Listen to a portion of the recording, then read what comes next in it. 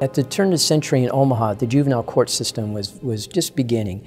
And the basic concept for children, if they got into trouble, was they would go to a reform school, which were horrible places, maybe an orphanage where they received a little education. Often they were used as forced labor, or go back out onto the streets. There was really no special programs for these kids.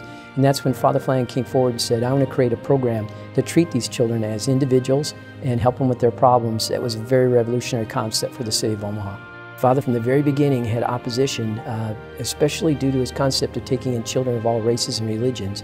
And he had the Ku Klux Klan and different organizations threaten to burn down the home. So he had great opposition when he first started Boys Town.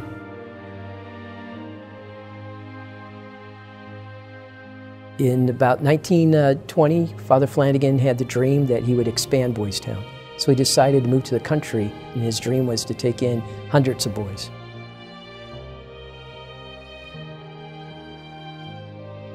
Father Flanagan's fame grew, especially in the 1930s and after the movie Boys Town.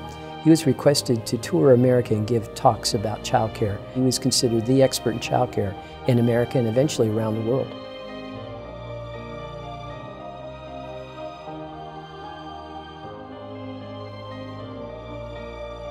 Father Flanagan took responsibility for kids. He saw a boy in trouble and he said, that's my problem. I'm responsible for it.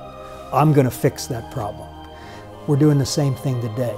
We're saying America's in trouble. Its children are in trouble, its schools are in trouble, its communities are in trouble. We're saying those are our problems. We're going to help to fix those things, just like Flanagan said he was going to do back in 1917 when he started all of this.